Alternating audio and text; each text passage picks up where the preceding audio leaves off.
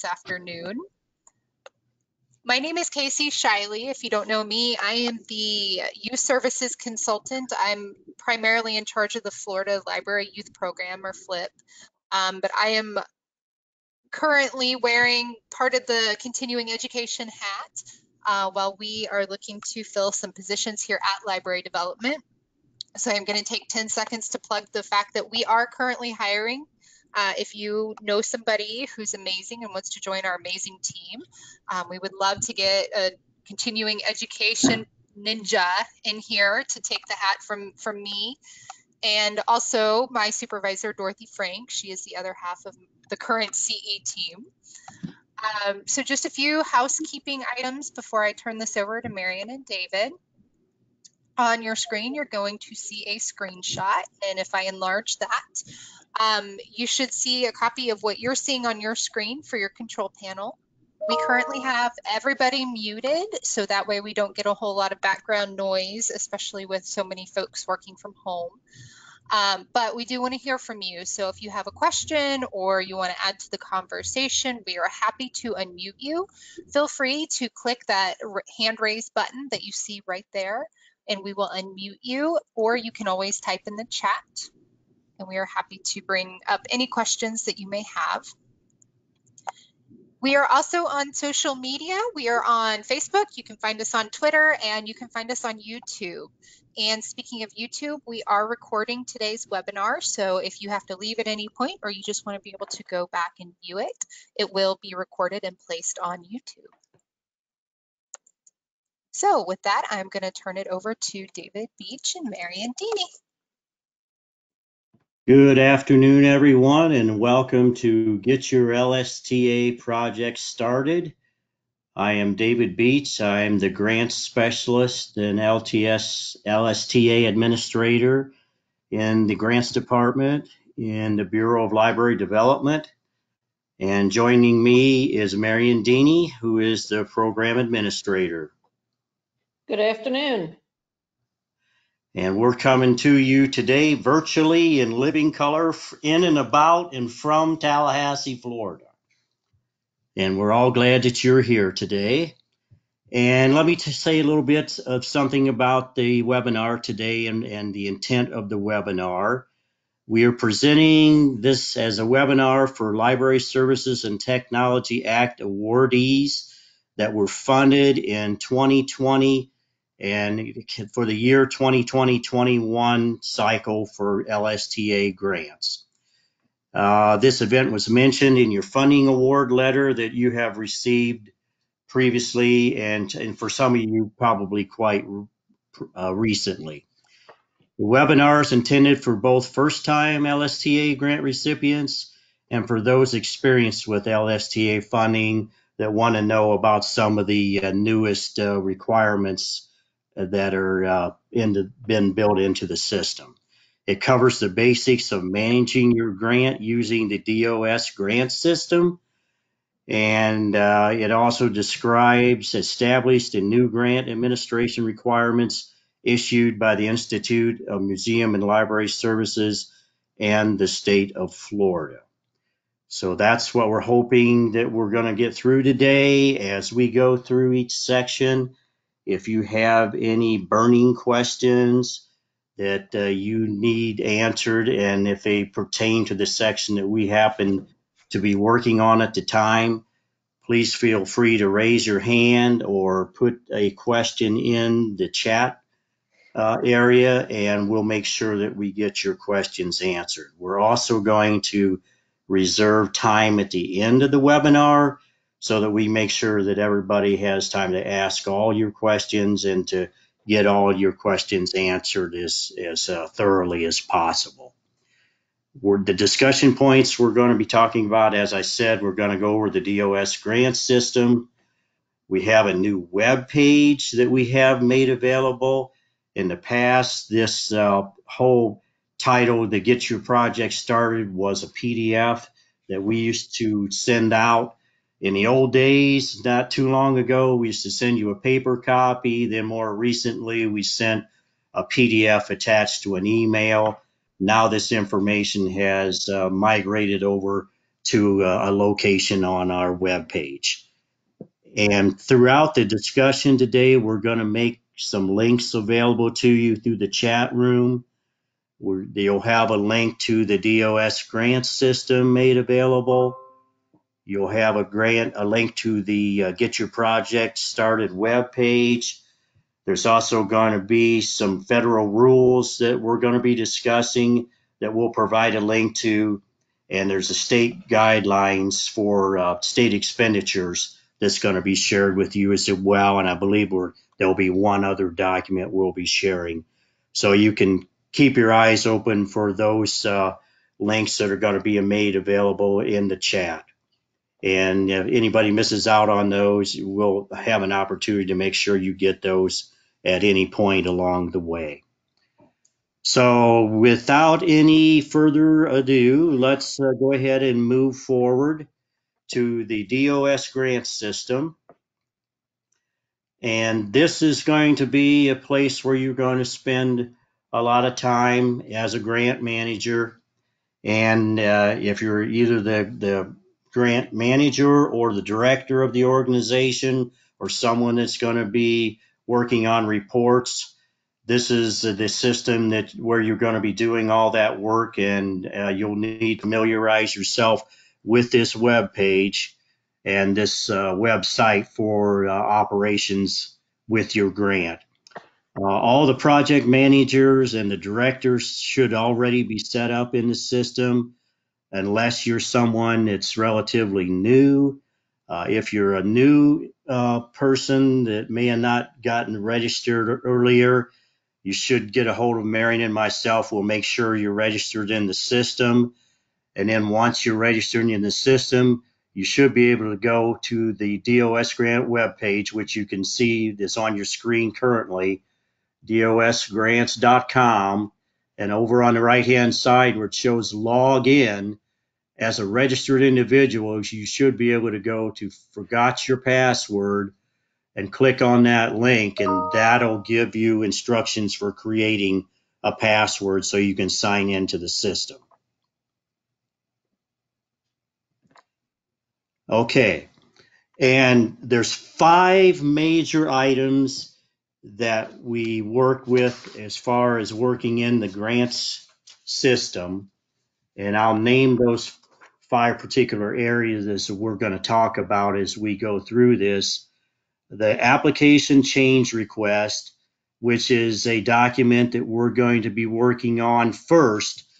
And what we'll do as we go through this process, we're going to provide instructions for you each step of the way.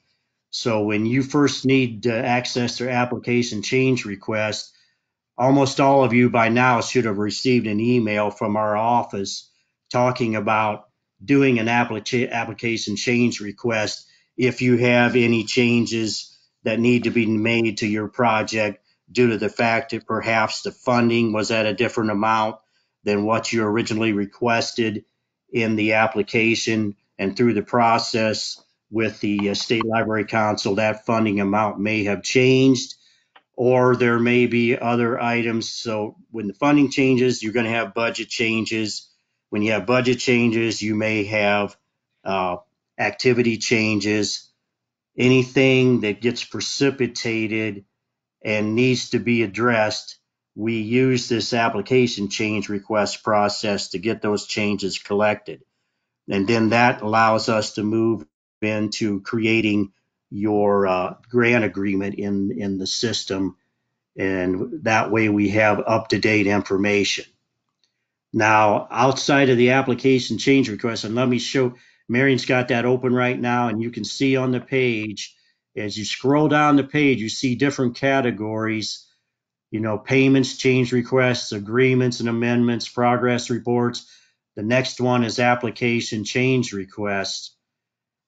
And there is a button on the right-hand side there that shows this particular one has, I guess I can't see it because I've got a message showing up here on my screen. Okay, there we go. Application change request, add application change request. That's where you're going to click, and that's where the instructions lead you to on the email that you received from me recently. And that when you click on that button, that's going to take you into, there's 4 tabs in there where you can make changes that apply because of changes that have happened since the application was created originally. Once we go forward from the application change request, that activity or that function is actually going to go away. Once that's been submitted, it'll show an application change request being entered and submitted and approved, and that function will remain dormant then. As you can see on this particular page, the application change request has been approved, and all you can do is view what was done. All changes after that will migrate, and we can see it up at the top of the page where this further up where it says change request. If you do changes after the agreement has been signed, and that would include changes that require amendments and changes that do not, they would be initiated in the change request area. Other items that we do on this grant records details page is payment requests, which is up here towards the very top where it says payments. For most applications or for most projects, you'll have 5 payments that you'll be requesting, and you can request these payments individually or together depending on if you have all your deliverables completed and the documentation to go along with it. Let's just say, for example, you had 3 payments ready and you've met the deliverable activities and whatever functions you had to finish to support those payments. Then you can put those payments all together on one request, or you can make those payment requests individually. It's really up to you. You're not held to a specific time frame or a specific payment in a particular time frame. Also, and I said some, in almost all projects are going to have 5 payments. In some cases, there may be some with fewer payments, and you'll know this as we go through the creation of the grant agreement.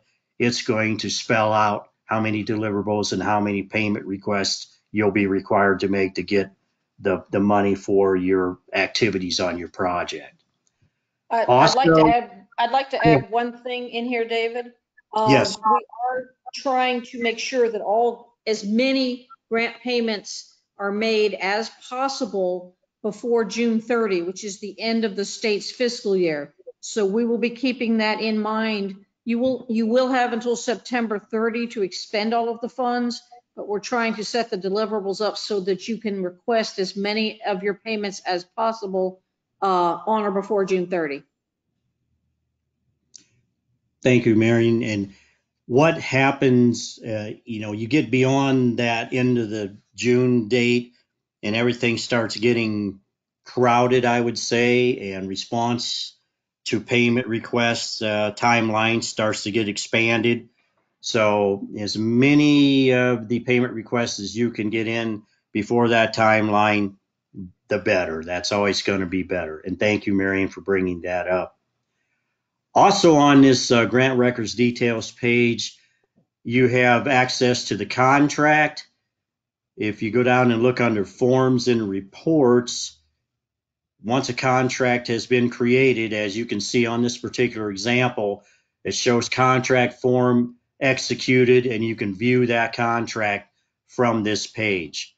Prior to creating or having an executed contract, there's also other applications right below that. You see the contract details form, which is where you're going to go to look at the details of the contract prior to it being signed by yourself and by the division.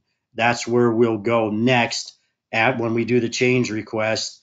After that, you're going to find your draft contract in that contract details form area for you to view and for you to either make amendments to and return to us. It's going to be a matter of us working out what the details are going to be on the contract, and therefore the name contract details form. Also, right above that, you'll see forms and reports, or no, further up, I'm sorry, progress reports further up. Each contract is going to be required to do 2 reports throughout the contract cycle. One of those is a mid-year report, which is due at the end of January, and then you'll have a final report that's going to be due in November. Now, those reports will show up in here. Right now, you're only seeing the mid-year. Most of the time, the final report's not going to populate in here until after the mid-year report has been, came due and they've been submitted. But that's where you're going to go when I send out a notice, or you may get it from Marion as well, from both of us at the same time, telling you you've got a mid-year report due or a final report due. That's where you're going to go on this page to open up your report and make your entries into the data fields on the report. So, and we're not David, going to go deep into all these at this present time, because as I mentioned earlier, each step of the way, you're going to get an email notification from myself or Marion or the two of us together that's going to provide a notice of what's going on and instructions about what you need to do. And anytime you have any doubts at any step along the way, just be sure to get a hold of Marion and I, and we'll be able to answer any questions that you might have. and David, we do have a couple of questions in the chat. Okay. We do have one. When you say contract, is that the same as grant agreement? Yes, it is. Okay. And then Yes, Joyce, the Department of Financial, a lot of parts of the state government call it contracts. We call them grant agreements. And so those two terms are used interchangeably. and it looks like Vicki was actually answering Joyce's question for her. So I think we're good, but Joyce, let me know if you need me to go back and ask the question, okay? Okay. At this point, I'm going to just check with my partner, Marion, and ask her if I've missed any details on this I think page. I think you have the major things covered. The main things are, I think David's got them covered pretty well. If you can't find something, let us know. And as someone asked about getting to this page, you will go up once you get into the system and click on My Grants, and then you can go, this is called the details page. You'll click on that and get to that page, this page. If for some reason you can't get to that page, as David said, let us know. We may have to adjust some permissions. So we do this a lot for folks, so not a problem. Yeah, and I might add that when you open up the grants tab where Marion has the pointer right now, and you see My Grants, under most normal circumstances, unless there's some issue at that with the system, you're only going to be seeing grants that apply to your organization. Any of these examples that we may show you, you may see more information as far as like a list of grants that are available than you'll see on your own. And depending on your organization, some organizations are going to see more active grants on their My Grants page than others. And then at that point, all you have to do is determine which one of those in the list is the one that you're wanting to deal with at that particular time. Your state aid and your other grants would appear on this same page as well. All the grants that we deal with are operable in the grant system now. Okay. And we also have another question. Will the deliverables be entered into our dashboard, and if so, where? Okay, I'll be glad to answer that one. Okay. If you do not have an application change request and you let us know, we will then load the deliverables into the system and we will send them to you via the contract details form. We'll let you know when it is available, and then you will be able to view them and see if these deliverables will work for you in terms of what documentation you're required to provide or what things you are planning on doing. The deliverables are based upon what you put in your application of what you were going to do and how many things you were going to do. So that's where we base those deliverables on. But it is a negotiated process. It's not just, here's your deliverables and you have to do this. If there's something we need to adjust, we will work with you.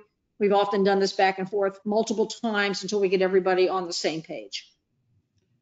Yeah, and along with in the contracts details form, there's going to be a place for you to have budget information. You will have put budget information into your application change request. That information is going to transfer over into the contract details form once it's been approved. But it still wouldn't hurt, for you to take a look at that and make sure that that information is recorded the way that you intended it to be. And there's going to be contact information in there on that contract details form.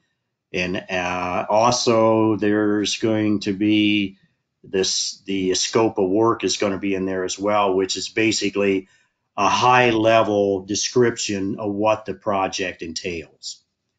Okay, Marion's showing you the tabs that are available. You can see there's deliverables, there's the budget, there's the scope of work, and then there's the contact information. And all of this information will be incorporated into your grant agreement. Yes, and the contact information is important too. If that contact information has changed since the beginning, when the application was submitted, we need to have that updated when you do the contract details form so that we're dealing with the most recent information as far as a contact person on the project. And as we all know, things change. They don't stay the same for very long. So that's another thing that's important, that we keep that contact information up to date.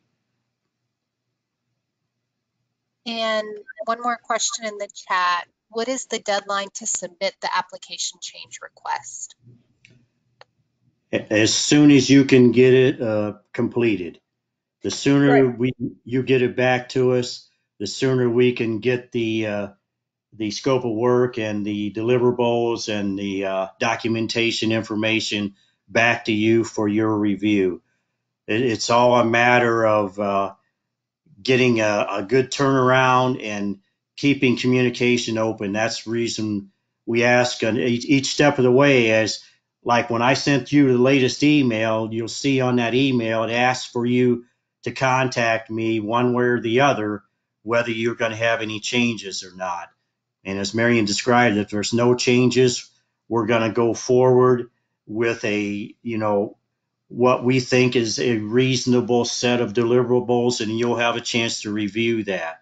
And it'll be based on the original application. If you had an application change request, it's going to be based on what you told us in that change request. And also keep in mind that there, as David said, there's no specific deadline, but if you are not allowed by your local government to do anything before a contract is signed, it's up to you to get it to us, and we'll turn around and get it back to you so that you can get it approved and executed, signed by everybody, and that so that you can then start the project. So it's really up to you as to how soon you get that back to us. Yeah, and there may be times when you're waiting on information, from people within your organization, and you can't finish it until you get those details. And that's fine too. And if it's going to be any length of time, if you just let us know that, we'd certainly appreciate that. So we know that, you haven't forgotten us, that you're just, working on getting additional details. We know sometimes the bureaucracy turns slowly, so. Yes. Any other questions?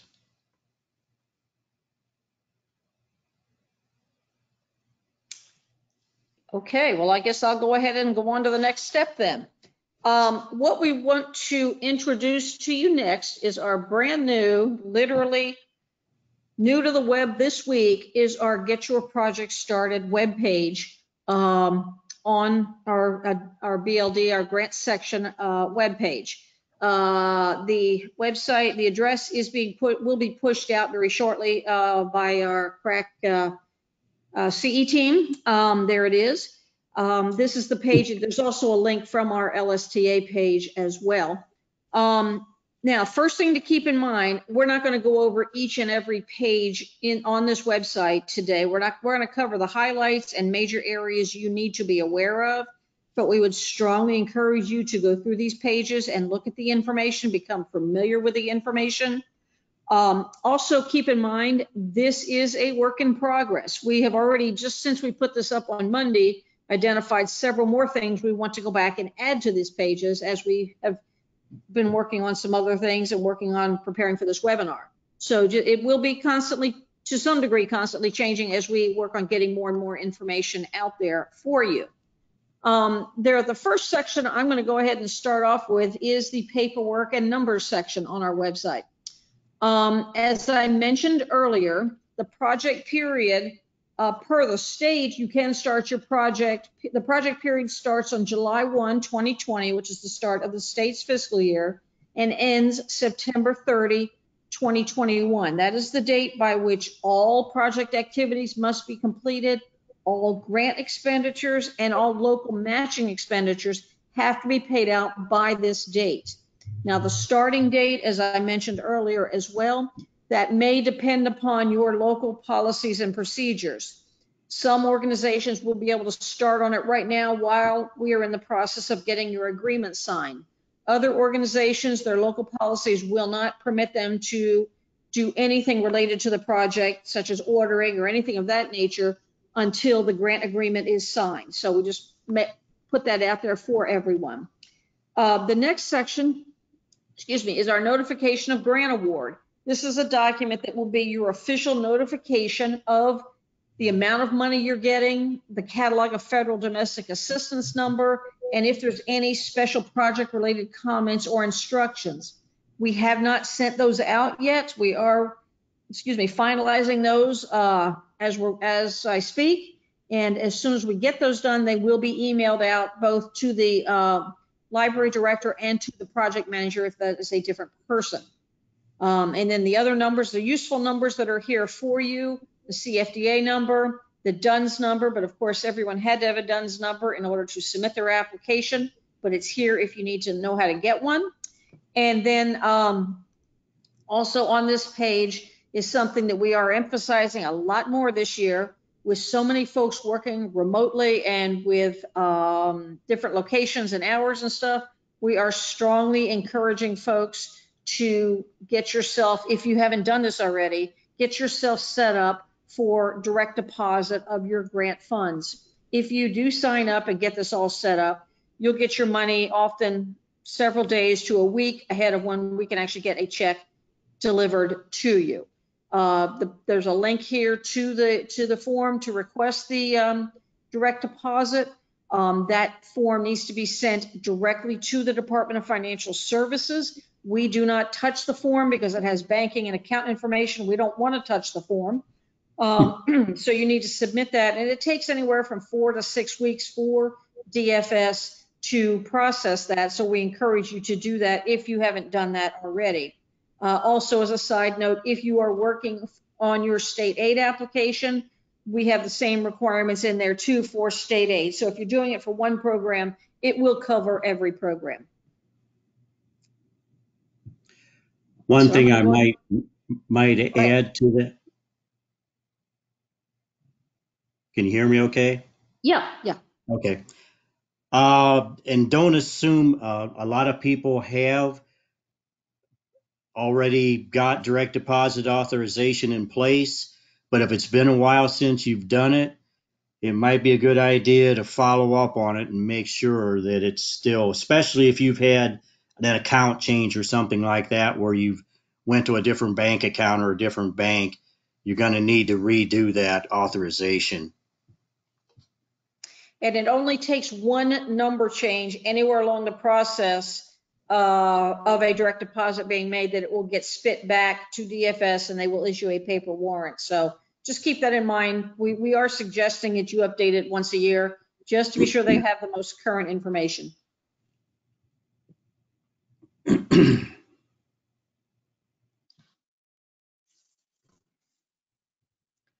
And I'm going to turn it back over to David to cover what you must do and what you cannot do with your grant. Okay, I'm going to check. Casey, any questions at this point? Nope, you're good. Okay.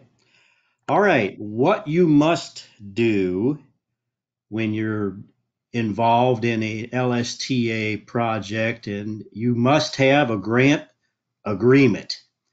The grant agreement is the official contract between the Department of State and your organization. The grant agreement details deadlines and other requirements that you must follow to receive grant funding.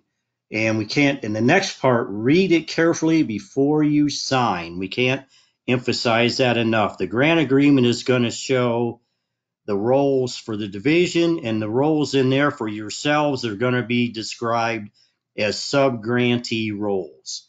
The money from LSTA comes to us as a grantee, and then we re-grant it out to you, and you are the sub-grantee on these LSTA agreements.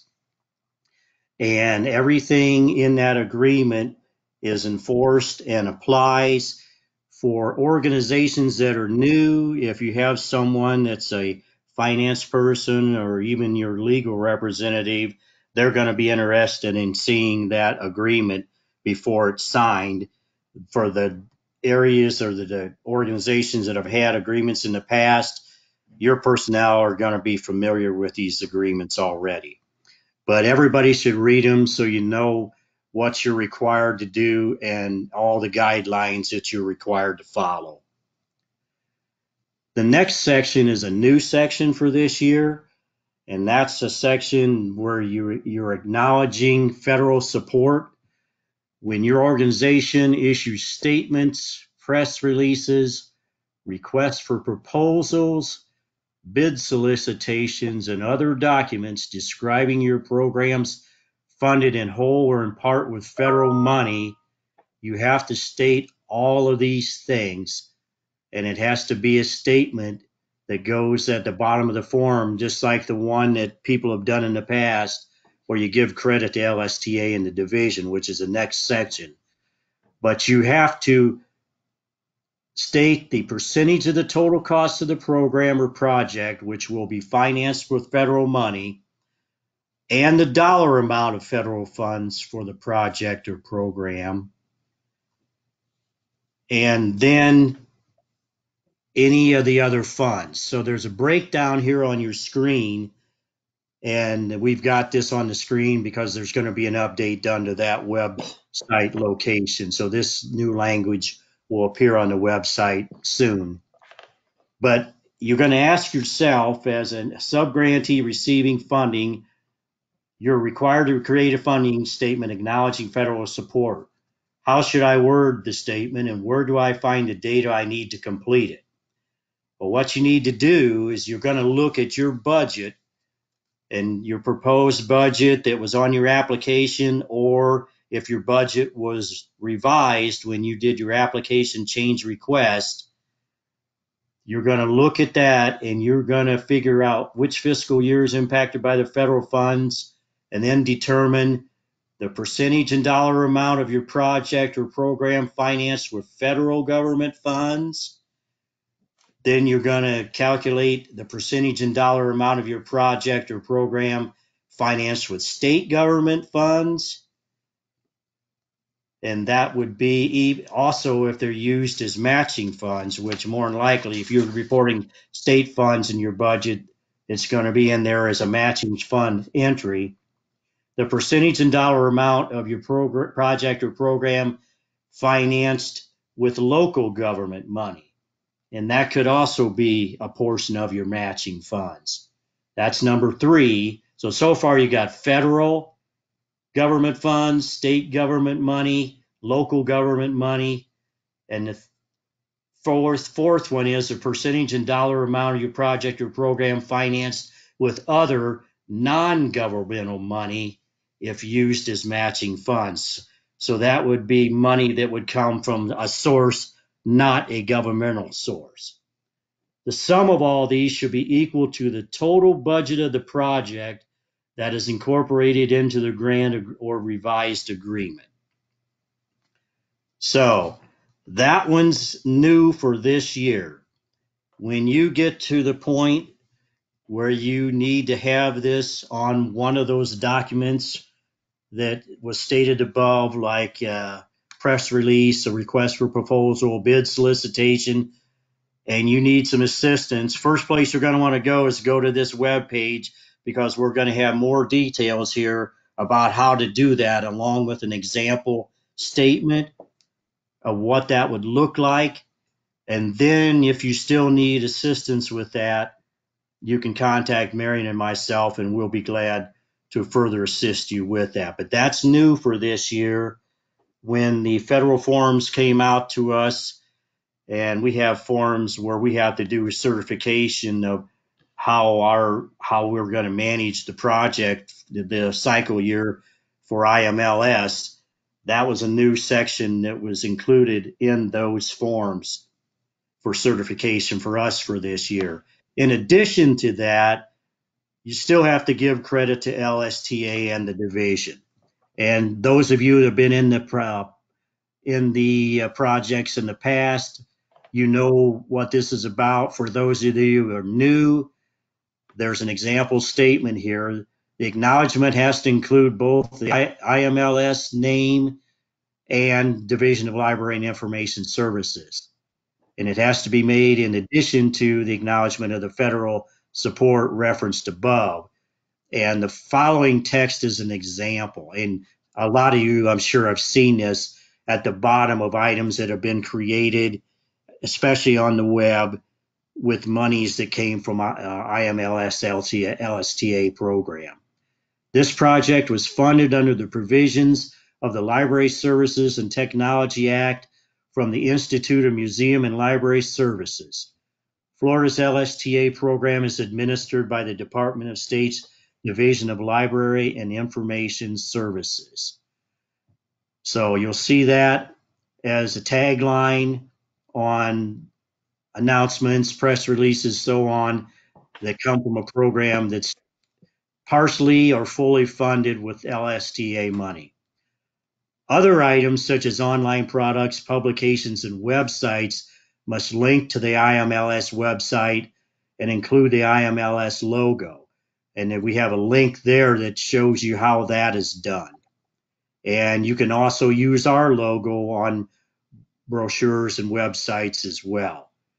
So, and there's even a grantee communications kit that's available on the IMLS website.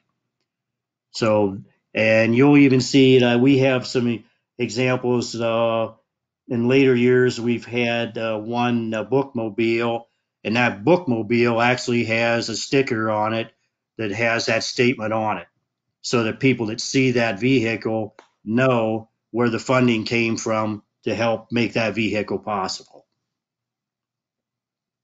David, there is a question in the chat. If your match is in kind, do we report the calculated value of that as local funds? The answer for that is it depends. Thank you, Dolly. It depends. If it is in kind, such as library staff salary that is being used as match, it should probably, the amount should be determined and reported as local government funding. If it is people in the community that are not paid, that these salaries are not paid for by the local government, then it would be non-governmental funds. So it really depends.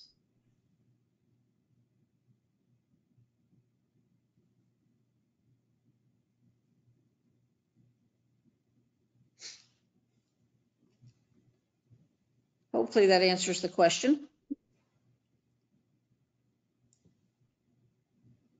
Yeah, that's one of the reasons we have it broken down the way we do with the four different divisions, because you have to be specific as to where the funding is coming from, and the matching is, as you can see here, Marion's put that page back up.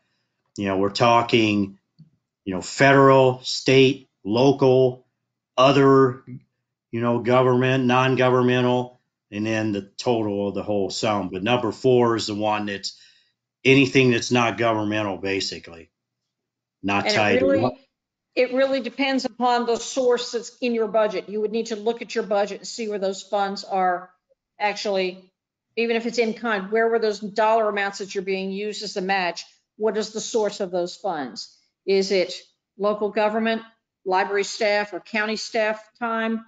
Then it would be local government. Is it John Q. Public in the community and their time, which would, you're probably not going to have that, but if the Friends Group is funding something for you, then that would be other or non-governmental funds.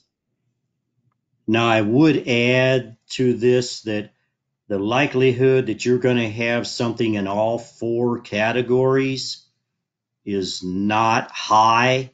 There may be some cases of that, but in most cases, you're not going to have a statement here that has something in all 4 categories.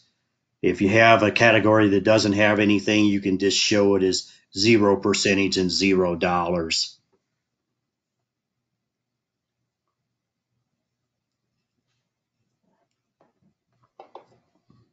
Okay. Okay, we're ready to move on? Think so. All right. Next area we're going to talk about is travel. Now, some projects are going to involve using funds for travel, or maybe matching funds in there for travel as well.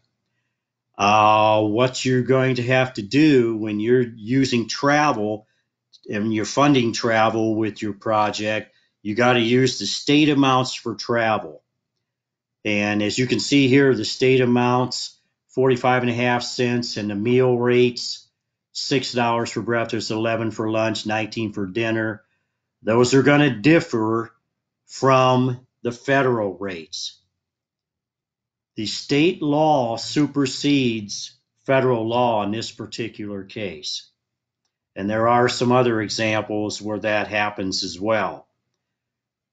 So you just need to keep in mind, and yet another thing, and I'll mention it here, and I think Marion's got it elsewhere in her presentation too, that food's another one where food is not allowed under, providing food for a project is not allowed under state law at all, even though when you go in and look at the rules under the federal regulations, you'll see food is mentioned in there.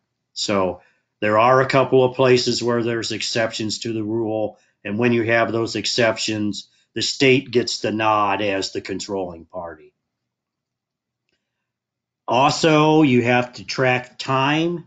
When you receive a grant, you must track the amount of time your employees spend working on the project. Now we've got a link there that can give you more information about that.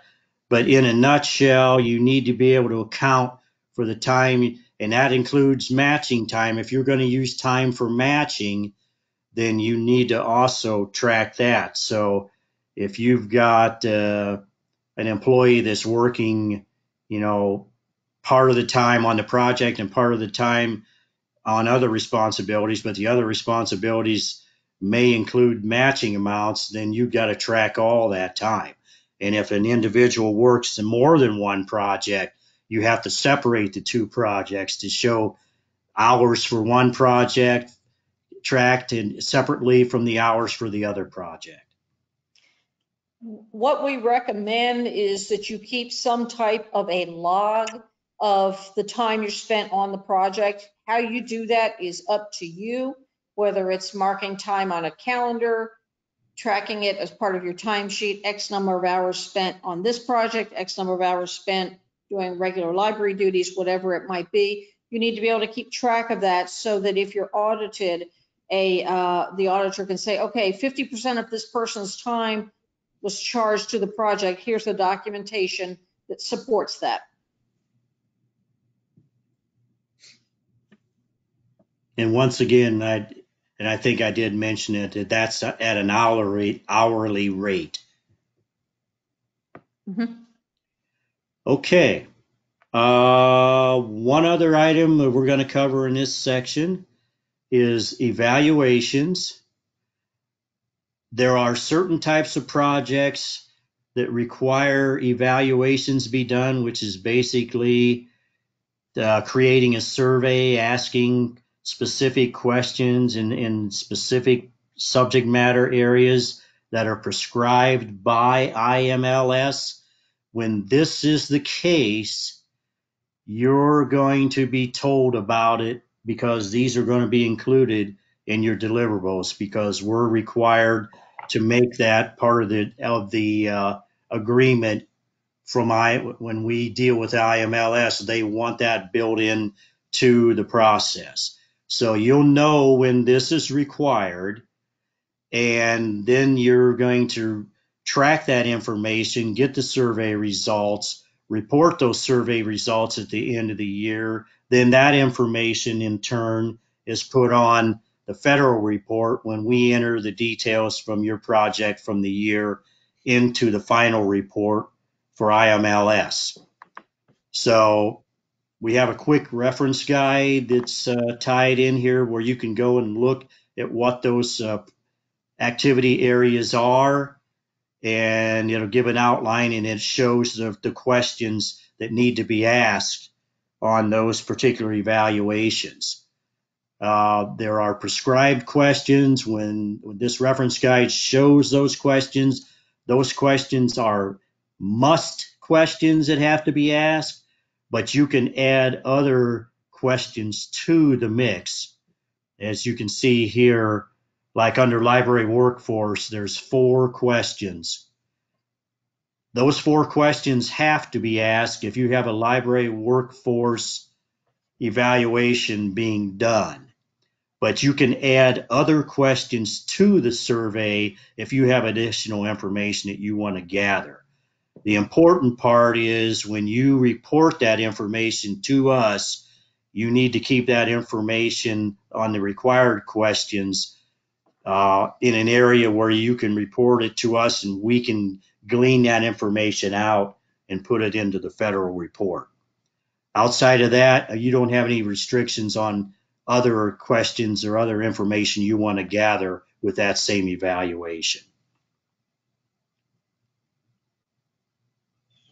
But once again, I'll just reiterate that you'll know when you have to do these evaluations that are required. Now, we do encourage you to do evaluations no matter what, just to get feedback and to measure the success of your projects. But these are the particular ones that IMLS is going to require.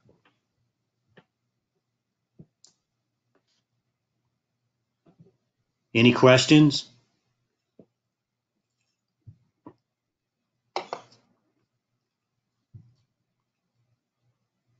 So I Anything? don't see I don't see anything in chat right now, David. Okay. Anything you want to add, Marion? No, I think you've got it well covered. As we said, if you are required to do evaluation questions, we will set that up to make it an easy peasy first deliverable for your grant agreement, so that you can get some funds for your project. We do incorporate that right away. We do encourage you to be sure to you're familiar with this so that if you need to be collecting data throughout the project, that you are collecting it, that you don't get to the end of the year to write your report and we ask these questions and you go, oh, I forgot. So be aware of that. And as David said, we do encourage you to evaluate your project in many different ways and tell us about that in the final report. Okay, now that we've covered what you must do, now we're going to talk a little bit about things you cannot do.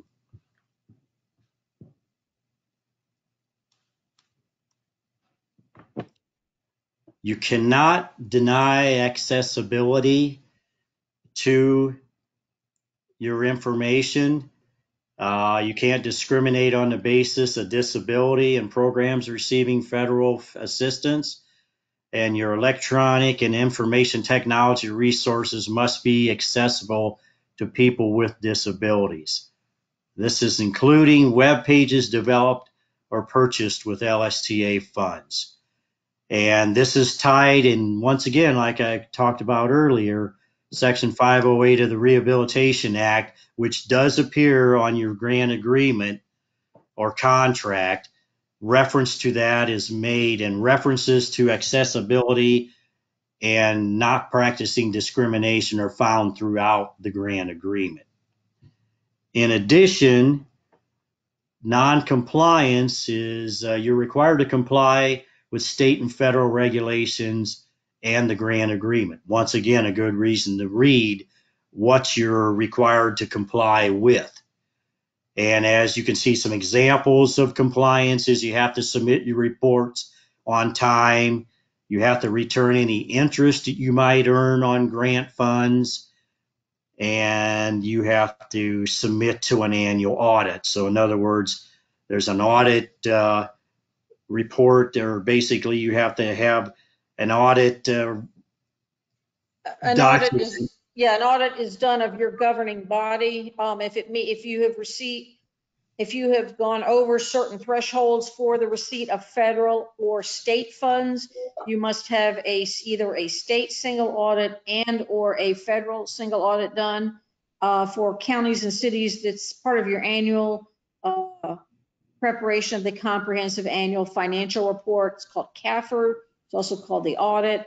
There's a lot of names for it. It's what's done at the end of your fiscal year after it has closed out. And speaking of that audit, in some cases, and Marion's the audit expert, but in some cases, that audit can be paid for by LSTA funds if it's over a specific limit, right, Marion? If it's over a specific limit, but it's often very hard to do because of the timing of when the audit has to be done versus the availability of the grant funds. Typically, the audit is done after the project is closed out, so you cannot set aside funds for that audit of that specific project. So there's a timing thing you have to be very well aware of, but audit costs are allowable as applicable. And I'd say in most cases, your finance officer is going to be aware of Yes. these conditions. So if you have a question in that regard, speak with your financial person. And submission of the audit, which there will be something showing up in the DOS grants system soon. It's still being developed. There will be a page for you to submit your audit to the department. One copy of the audit will be required to be submitted. It will cover all of the department's divisions. So if you have grants with cultural or historical and or libraries, the one audit will meet all those requirements, but that's not available yet. It will be very shortly. And that was one last thing I wanted to mention under non-compliance, that anybody that fails to submit a report or an incomplete or late report or disobeys the regulations or the grant agreement, you're considered in non-compliance. And if you happen to be an organization that has agreements with multiple divisions within the Department of State, it won't matter which one of those divisions you're in non-compliance with, you'll be considered non-compliant for the entire division and be subject to having grant payments withheld until the non-compliance is resolved. Right. Basically, if you're in non-compliance, any funding from the department grinds to an absolute halt. So even if you thought that you were going to be late on a report, you need to make Marion and I aware of that, and we can provide some guidance for you going forward from there. Mm-hmm.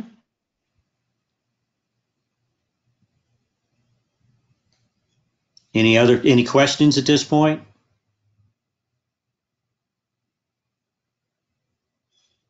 Nope, David, not at this point. Okay, now Marion's going to continue talking about allowable and unallowable costs. This is one of the favorite sections for everybody, right? There are a lot of things related to your grant in terms of what may or may not be allowable. Keep in mind that, when we do the initial eligibility reviews for your grant, we look at the budgets to be sure that everything you have proposed is allowable.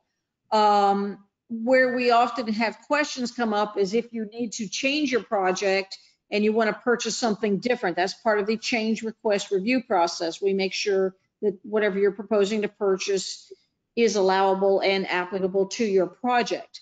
So just kind of keep that in mind. If you have any questions about can I purchase this or not, just check with us. We'll be glad to help you. There's also some documentation. This section here has some of the major areas of allowable and unallowable costs where we've often had the most questions: advertising, compensation, which is salaries, conferences, contributions, etc. I'm, again, not going to go into each one.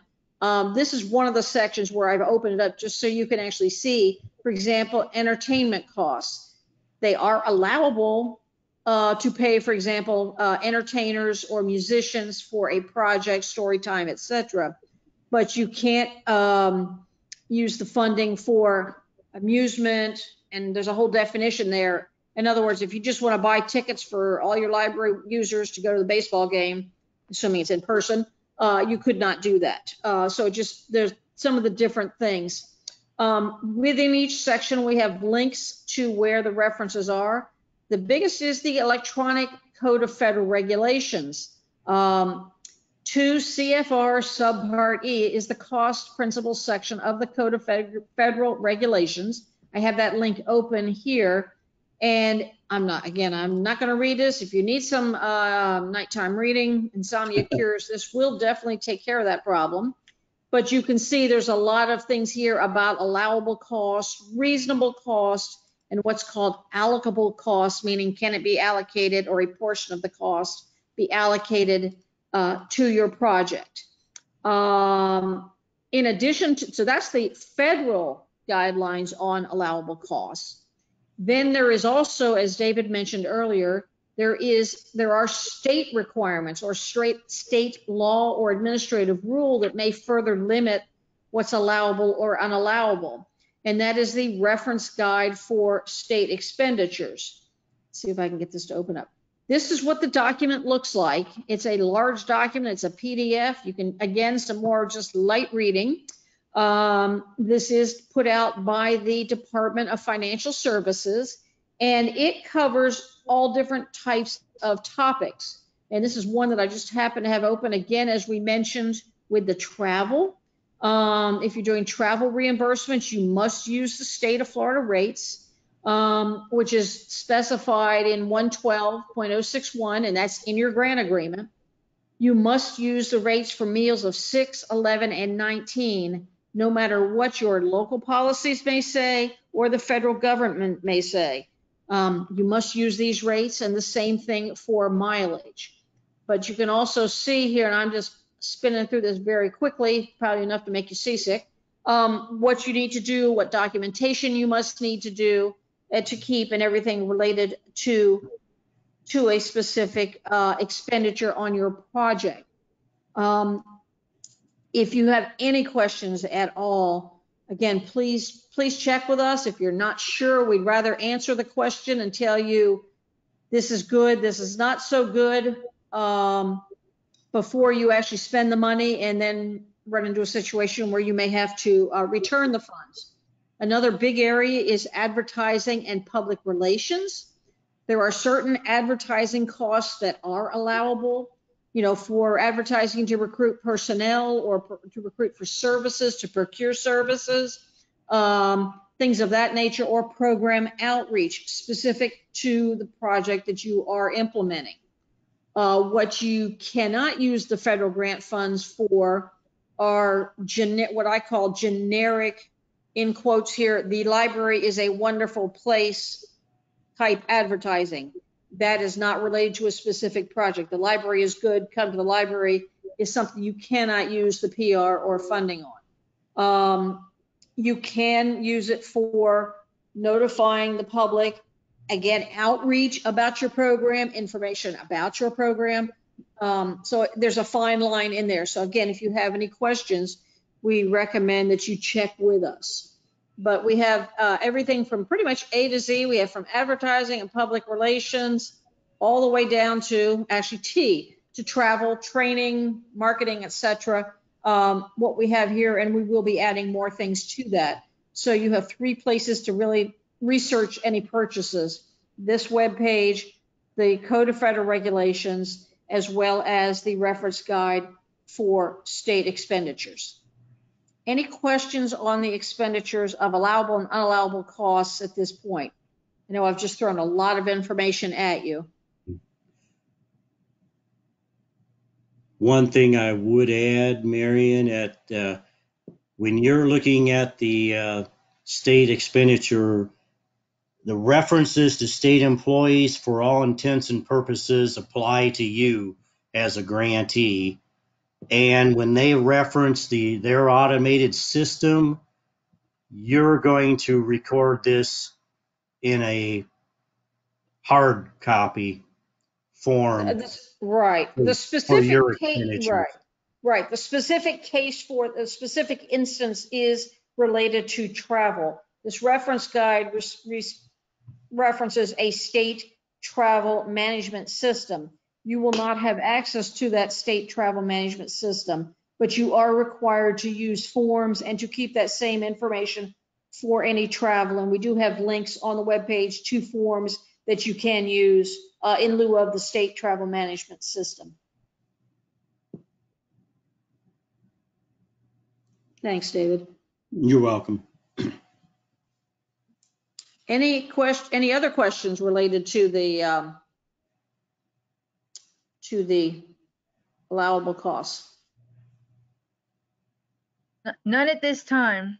Okay. And just as a reminder, I think we'll have a few minutes at the end and we can unmute people if they want to talk instead of throw questions in the chat. So as a thought for folks at the end of the webinar. Great, yes. And we are very close to that moment. David, you want to finish up here? I'm trying to think. Basically, as we've emphasized throughout the presentation, Marion and I pride ourselves in making ourselves available, and you can reach us. We are working remotely at the present time, but our telephone numbers still function as a connection, a virtual connection to our computers. And but if you need an answer, if you can provide us with details in an email and send us an email, that's probably going to get you a resolution quicker, because that way we can start doing the research or whatever's required as far as looking up information to get an answer back to you. So we're going to provide you with some contact information if you need assistance. We're also going to put up the links on the chat, if Dolly may have already done that, where you can get to the links that we've referenced throughout the presentation. So here's our email addresses and our telephone numbers. And at this point, what we would ask, if you've got any questions at all that you'd like to have answered at this point, we'll be glad to entertain them, or even comments. If there's something that's on your mind, you can go ahead and let us know about that as well. Right. At this point, Dolly, if you would unmute folks, I guess we've reached the end of our formal presentation. We did leave a block of time to answer any questions that you may have. So if you want to go ahead and open the floor up, Dolly, that would be great. And we'll go from there. Thank you all. I think we have a lot of folks on, so maybe the best way to do it is let's start out with some hand raises. If you want to raise your hand, I'll unmute you. Or again, please type into the chat if you've got questions.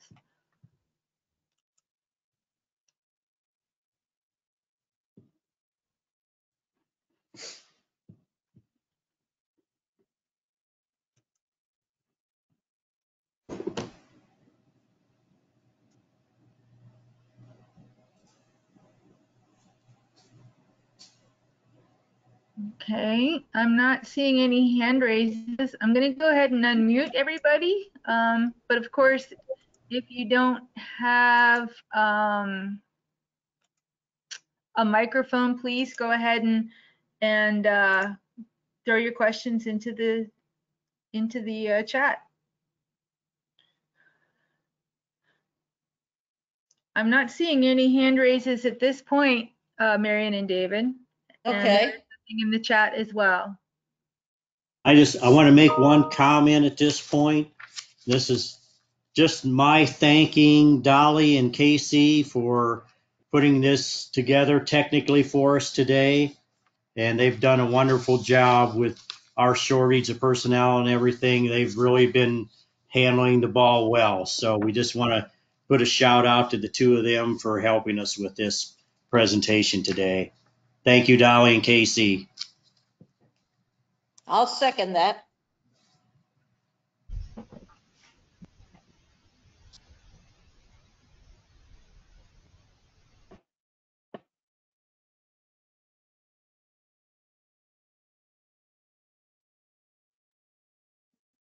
So Marion, David, I'm not seeing questions. We do see some nice thank yous in the chat. And what we could do is just go ahead and say that the formal part of our presentation is over.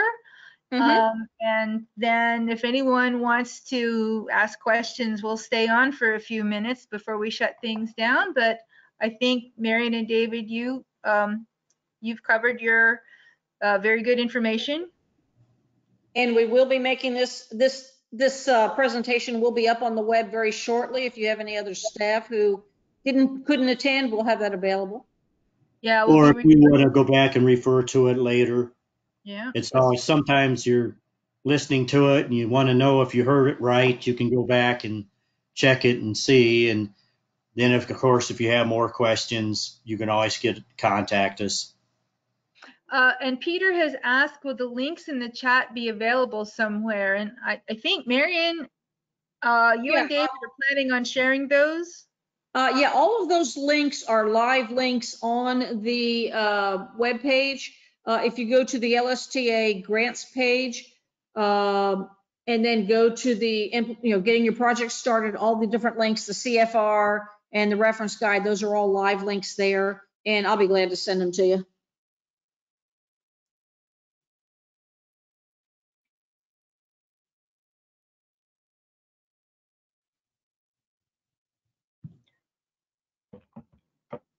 And Peter says thanks. And they're on their way to you in just a moment.